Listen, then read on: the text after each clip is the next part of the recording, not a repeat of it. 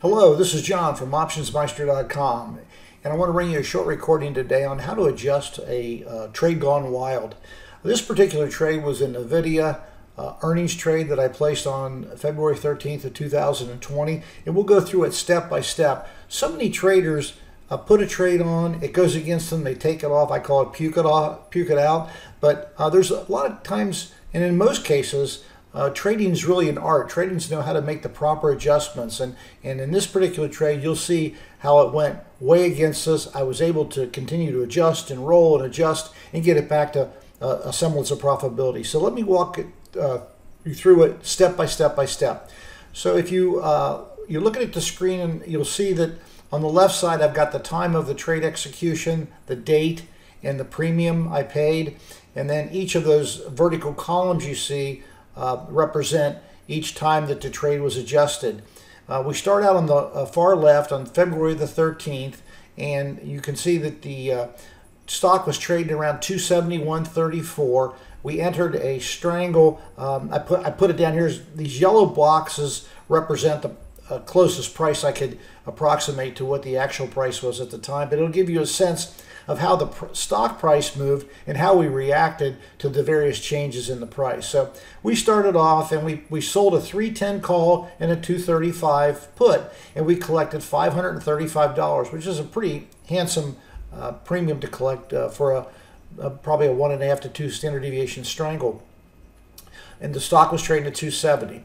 So that was before the close of business on the 13th, and then obviously earnings come out the next day. Didn't really do anything until February the 18th. The stock had moved up to almost 290. You can see here as it moved to 290. And what I did was I rolled the put from the 235 short put up to the 255 put.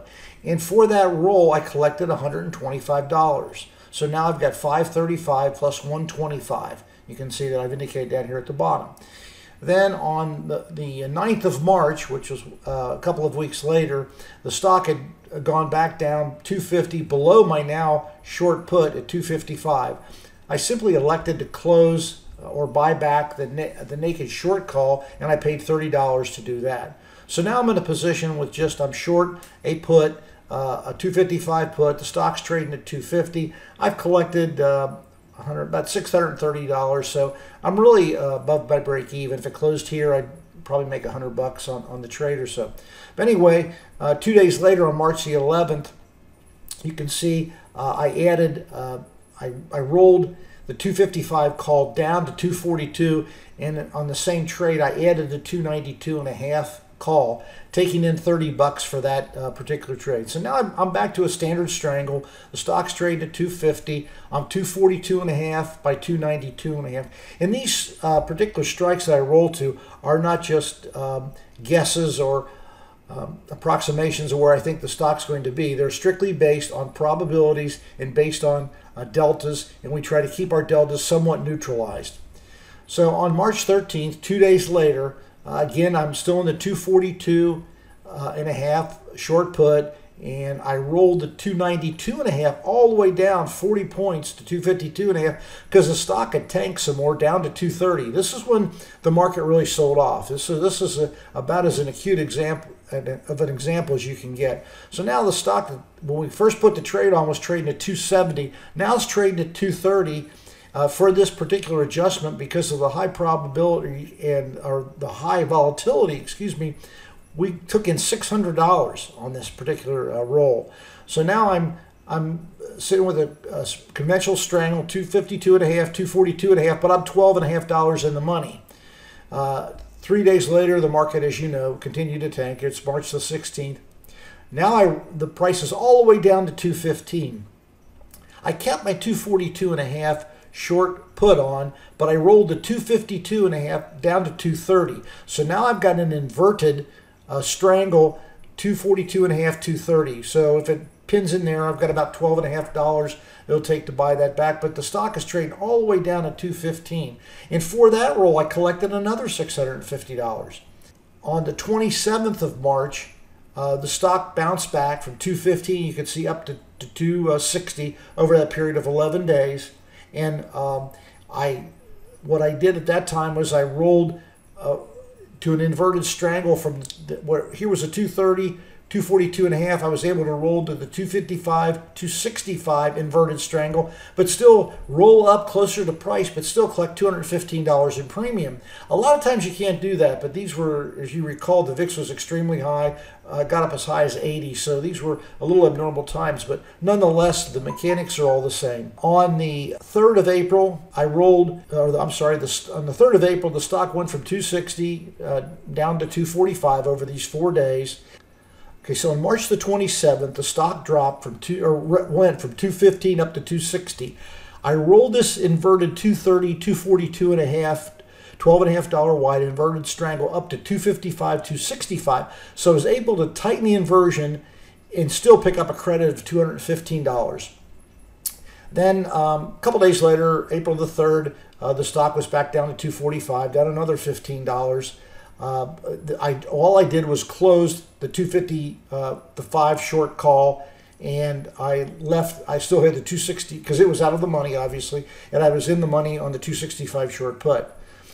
3 days later, I sold the 272.5 short call to bring in premium, and I added these wings to define the risk and save some buying power. So the stock had moved from 245 to 260. I added the 272.5 short call, added these 2 long wings just to define my risk and to pick up some valuable buying power. The next day, April the 7th, the stock was up $5. I still maintained the same strangle, the 265, 272.5 strangle, but you can see I rolled the long protective put up from 225 to 235. So that I kept the call the same, 287.5. That picked me up another probably $1,000 in buying power. So the next day, April the 8th, stock still trading at about 265. I still have the same strangle on. I rolled the long put up again for a debit. You can see I paid a $30 debit the day before and $13. So I spent a little money, but I narrowed that spread between the short put, the 265, and the 240 down to 25. Originally, it was $35. Now we're down to $25. So we picked up $1,000 in buying power. On the 9th of April, just 1 day later, stock's traded about 263. So I've got it here 265. I exited I let the 272.5 short strike expire. Also the 287.5 expired, and I rolled the 240 to the 245, the long put. So now I've got a $15 wide put spread on. Don't have the call side on at all. Then 7 days later,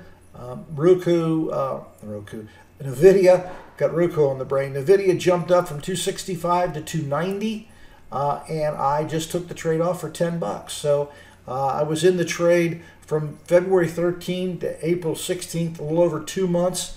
The trade was, as you can see, has gone against me. I managed it, I rolled it, and did all kinds of mechanics to keep this trade on the dance floor. At the end of the day, I made $2,500 on this trade. That's a one lot. That's just trading a one lot. Started out with 535. You know, you're looking on an earnings trade overnight to maybe pick up $100 or at least at the most 50%, 270. This trade was buried for a long time, yet I was able to, by proper management and using the mechanics and maintaining the delta structure, I was able to continue to work this trade up to a $2,500 profit. So that kind of shows you what can happen. It doesn't always happen this way. The VIX was extremely high this time, so that gives us more premium. But the mechanics are all the same. You might collect less premium, but the mechanics are the same.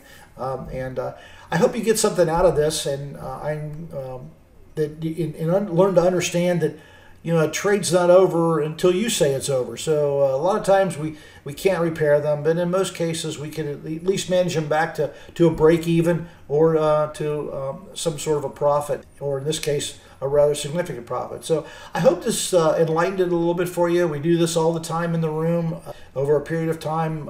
We don't like it to always take us 2 months, but that's what it does. Sometimes it takes us 6 months, but I don't give up on the trades if there's still a possibility of bringing them back to break even or a small profit. So I want to wish you best of luck, good luck, and great trading.